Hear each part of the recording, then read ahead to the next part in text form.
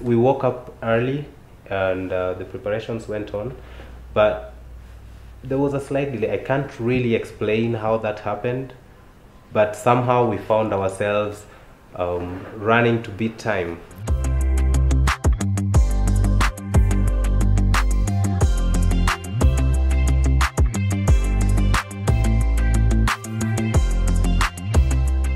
I'm a crazy person. I've never stopped being crazy, whether it's my wedding day or whatever is going on. I like controlling everything around me, and that doesn't help things, because I'm sitting there getting my makeup done and calling people and asking, oh, has this happened? Has so-and-so shown up? Where is so-and-so and all that? I'm so happy for having been honored by my last born daughter, who is Beth, and I just don't know how to express my feelings. It's a parent that walks you down the aisle, and my dad has not been around for a long time. That is my dad and my mom, and both of them under her skin. So she'll walk me down the aisle. She represents my father's spirit, because my father passed on when I was very young. We've been through a lot of hard times. Yeah, ma, we hustled together through college and all that, and we are very good friends. We almost like sisters.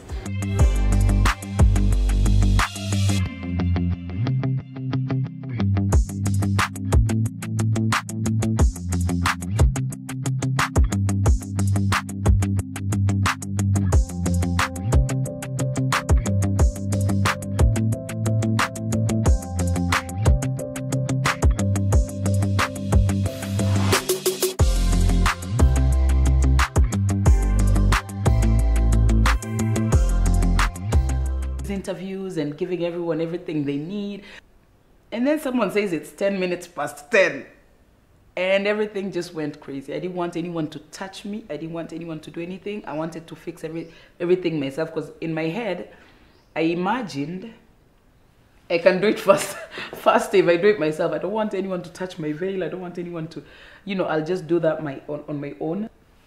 The thing that really sent me over the edge was, oh, Fred is here, and they've been here since 8:30. I said, really? No one could tell me that they were waiting outside? Upset here. No, why can't anyone talk to me? Where's my phone?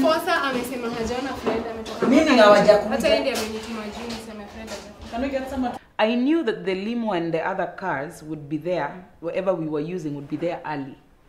So someone confused their presence for them being around. So we are rushing and running at 10 past 10 and getting everyone together, and the girls are walking out. And then one of my girlfriends, T, comes back and says, that's not Fred. Fred is not here. It is 10 past 10. We had agreed he'll show up at 9. Because everyone had told me the bride runs late. If the bride runs late, everything falls back.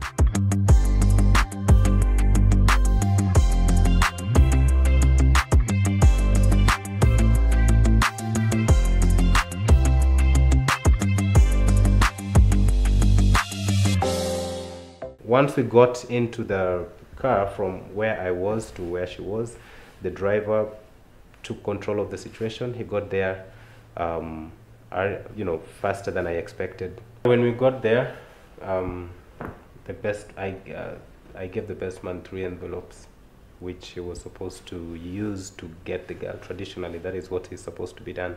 The bride's mom and the aunt and the grandma, and each one of them were given envelopes, and now it's like they let go of the girl. We got there at 10:30. We were supposed to be there at 9:30. My mom has raised me. My mom is my dad and my mom, and she's always, Fred knows, for any man to accommodate me, it's a double package. My mom has to be, she is such a central part of my life. So for her to do that, her putting the veil over me is almost like her saying, it's now okay, you can go marry somebody else. And it takes a lot of strength for her to do that with a smile on her face. And it was very, very emotional for me. Yeah, it was very beautiful. Me and her, we are such, people assume we are such strong people, but deep down inside, we're mushy and soft. And so we cried, and then my mom is like, oh my God, look at us crying. If someone catches us, oh Lord. We are supposed to be tough and not tearing up. My mom is a trooper. It's always been me and her against the world. Now it's me and Fred against the world.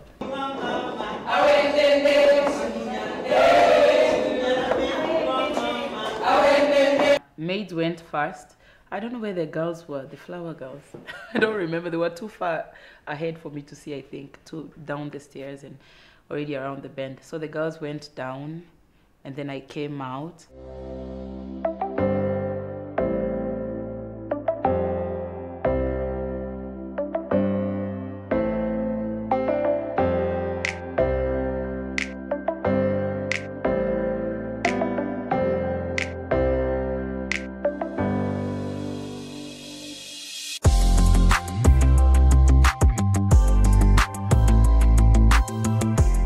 I didn't see her get in the car. I don't know what I was looking at, but I kept on waiting for her to come in. One of my brothers told me that she had got in the limousine.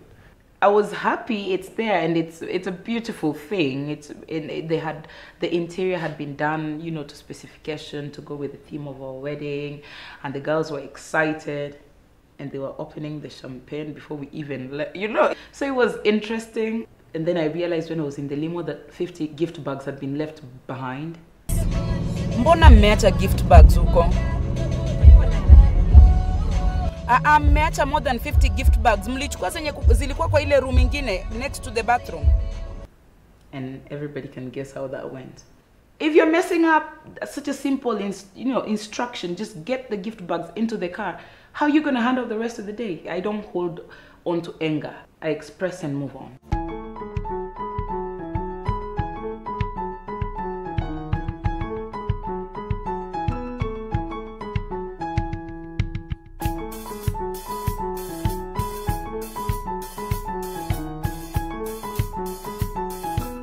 She arrived first. We were following each other.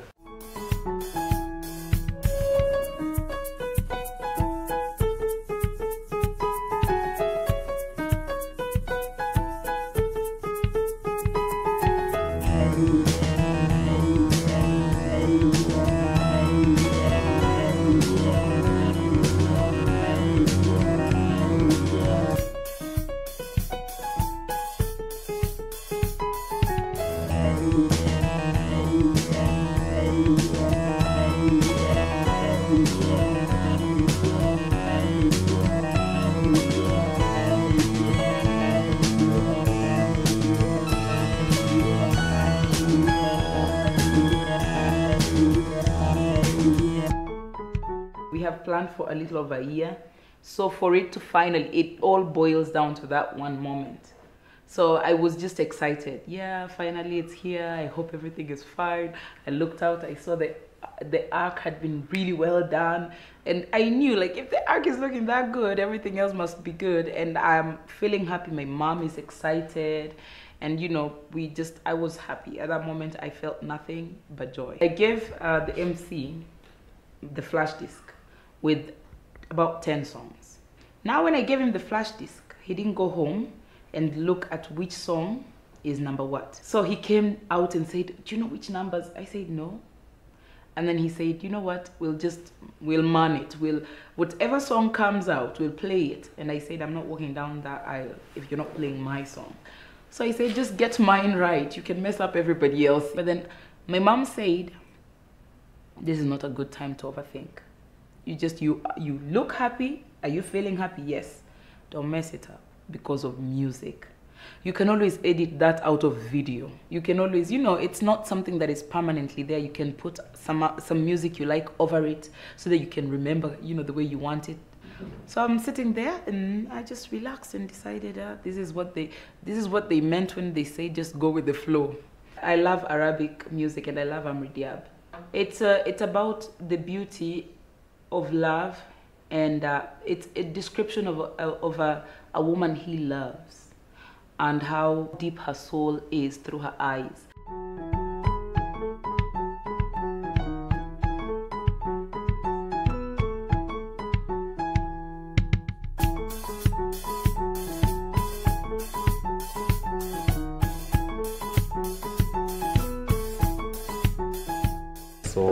just exactly what I was waiting for, because I hadn't seen her dress. And I was just thinking to myself, it better be nice, considering the amount of money I've coughed off.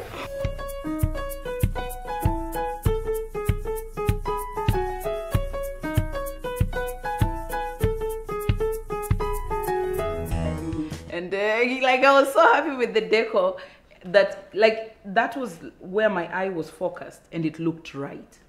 Like, the sides looked right. My mom was here. You know, my fiance was there. 2 favorite people in the world. I'm happy, I'm excited. And then I see one of the page boys with white shoes. And me being me, I never postpone an issue. If I have an issue with you right now, I don't give a prayer is being said. We will try and square it and then continue with the prayer. That's how it's always been. Now, me not saying anything about the white shoes was me practicing probably the biggest amount of restraint I have ever in any discussion.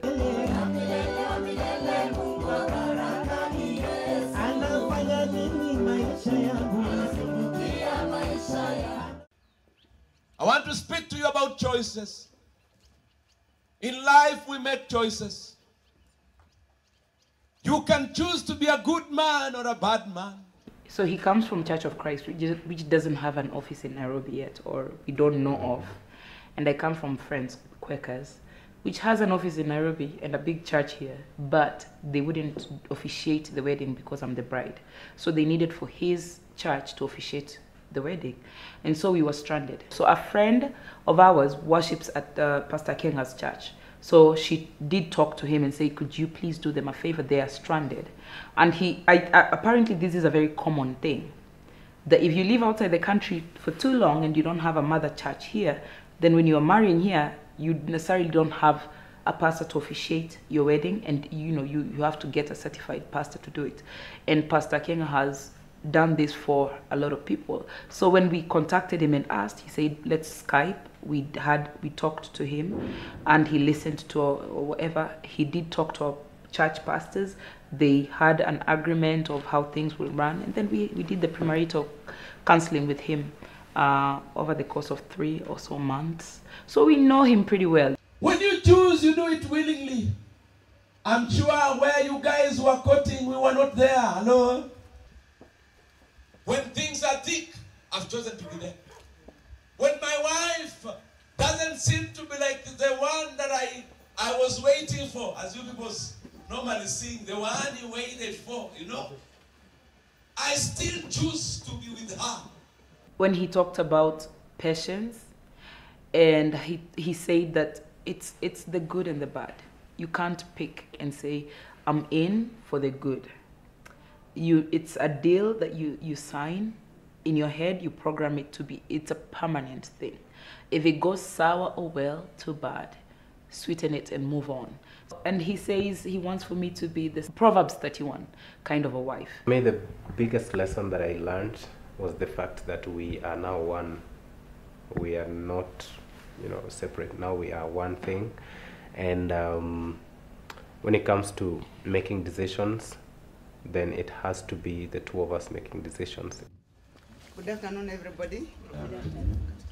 I'm Mother Beth, and I'm of the opinion that they get married.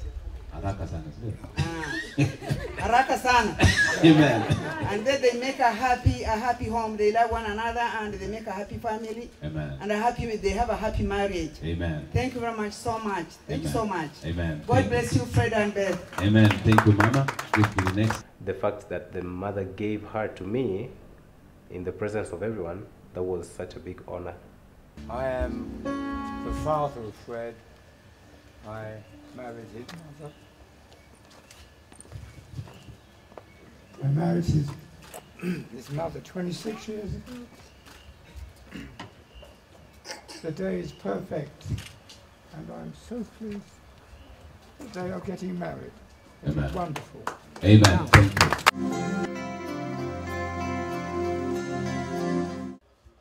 Beth, Atiavila, Camila, Mudaki, will you have this man, your wedded husband, to live together after God's holy ordinance in the holy oath of matrimony? Will you submit to him? I was listening to the vows, and the pastor had said the vows out. Me, I have issues with some things. Oh, be submissive. Be what? Are you kidding me? I've worked for years trying to be independent and on my own. Why would I want to bow down to somebody else? I always have the, the feministic part of me wanting to defend the woman. And so having heard the vows before the day helped me think about it, helped the pastor interpret things to me. So when I said them, I meant every single word I said because I knew what every single word meant. I, Fred Machage Haywood Ondiko, take you, Fred Machage Haywood Ondiko, to have and to hold, for better or for worse, but in riches and in poverty, standing with you in triumph, Rejoicing with you in victories. All these people have gathered in your presence, listening to you make vows, and then you wake up tomorrow and you're caught cheating, you're caught disrespecting, you're caught hitting, you're caught, to me, it's just, why did you even bother spending that money and that time and then putting words out that you can't bring back in?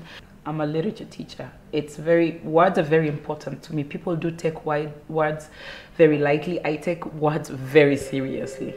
My word is my bond, and I will never say something behind your back I wouldn't say to your face. To me, those vows are very important. Every single word meant a lot to me. From this day forward, and thereto, I give you my vow. I give you my vow. Let's clap for her.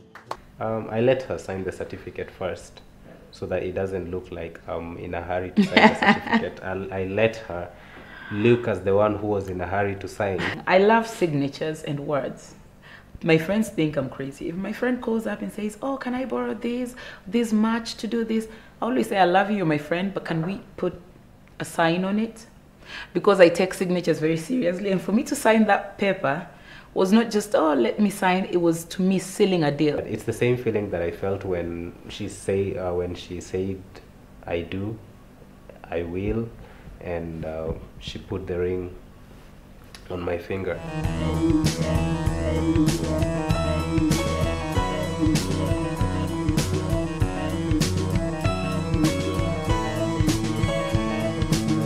Known for throwing a good party, and for all my parties I've always had a theme, and it's always been, if you love me enough, you try to come within the theme, and if you know you can't, please give me a heads up. But I did mention that please, ladies, do show up, try and show up in dresses, because I've seen people come to people's weddings with jeans. It's rude, and I'm going to be stuck with the video and pictures for a lifetime. We don't want to be looking at people and thinking, Lord, those atrocious jeans. I asked nicely. I said, ladies, please try and show up in dresses, and men, we request that you dress for.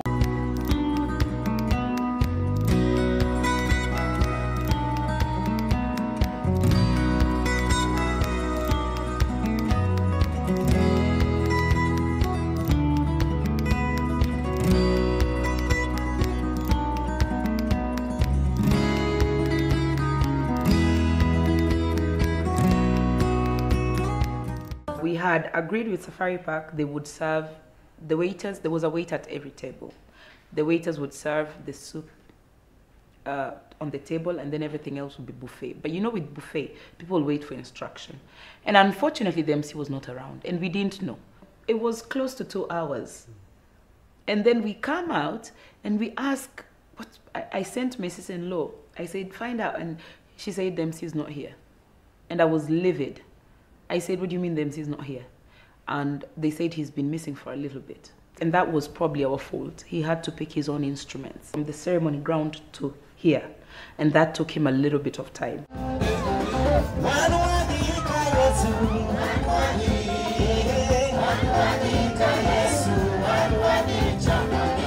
The women came out to meet us, and then Fred really let loose. He really enjoyed that music part.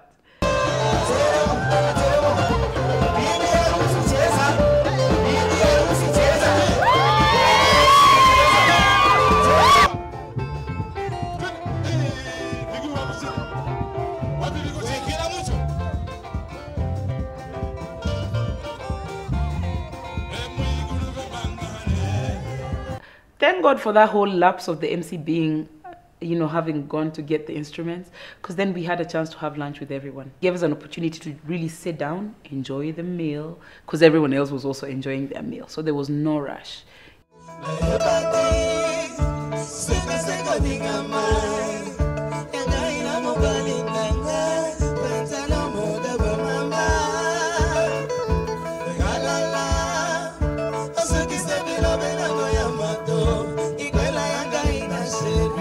Remember my mom's speech. My mom is a talker like me.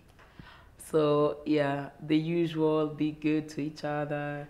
But I love, my mom is like me. She means what she says. And if she doesn't like you, she will tell you right up front. There's no two way about it. And for her to say, Fred, I love you, meant a lot to me. Marriage is not a bed of roses.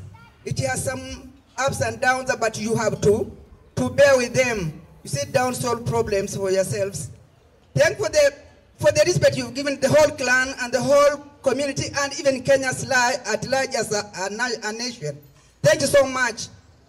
I love you, both of you. And my grandma doesn't speak much Swahili. She really put her Swahili together for us that day. And she did say beautiful things, and that was really nice. Hamujambo.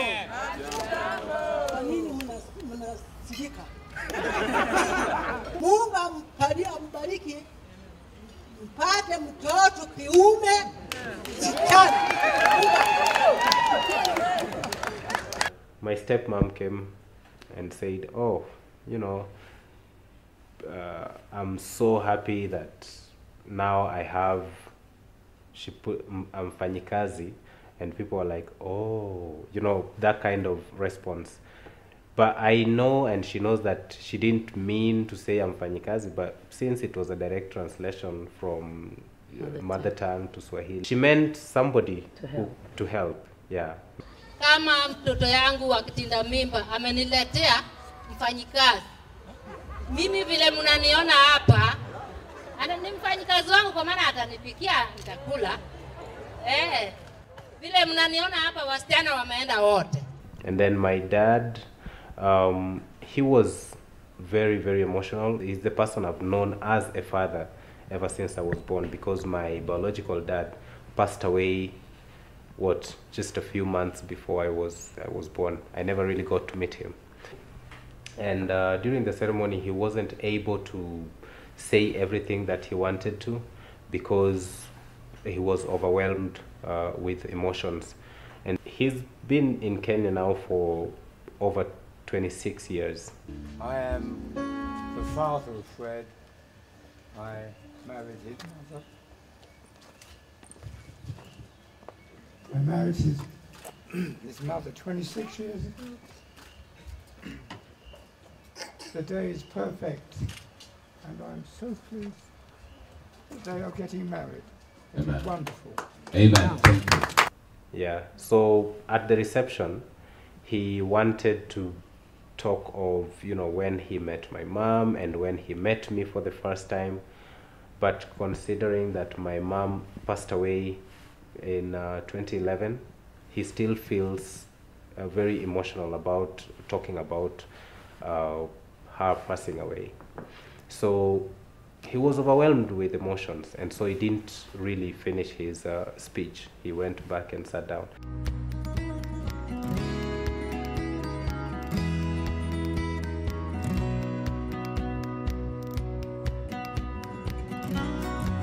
Best fruitcake I ever ate. Ever. We had just agreed on the flavor. What she did on top was entirely her idea, and it was amazing. It looked good, it tasted good, it just fabulous cake.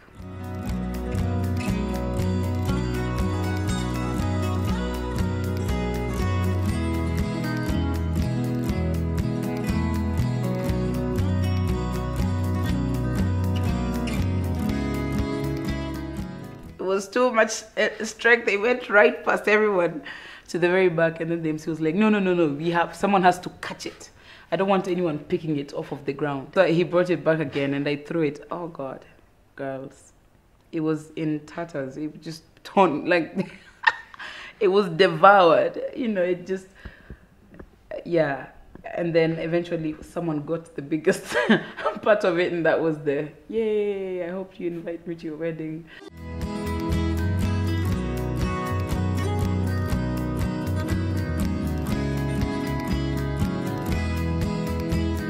Then we went for the evening photo shoot.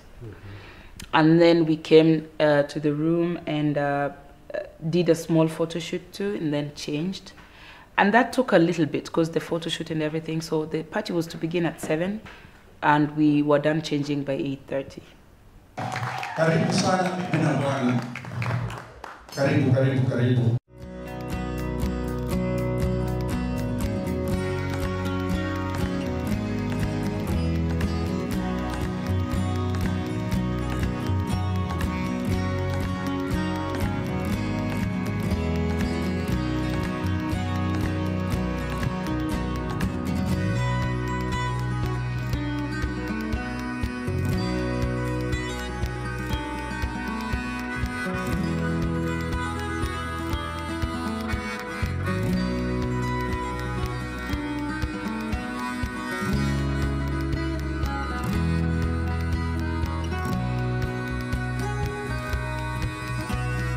A lot of people would probably think it's not sensible to spend that much on a wedding. It is a lot of money, but it's a once in a lifetime thing. You want to do it once, you want to do it right. And even at the beginning when I started getting a little extravagant, saying I want this and I want that and I want that, Fred said, you know what, I'm doing okay right now and I have a bit of extra change, but I think in 10 years I will have a lot of extra change. Can we just do a really beautiful 10th year anniversary? And I say, no one remembers a fabulous anniversary. Everybody remembers a fabulous wedding. So to me,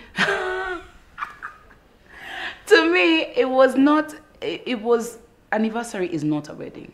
It's remembrance of a wedding.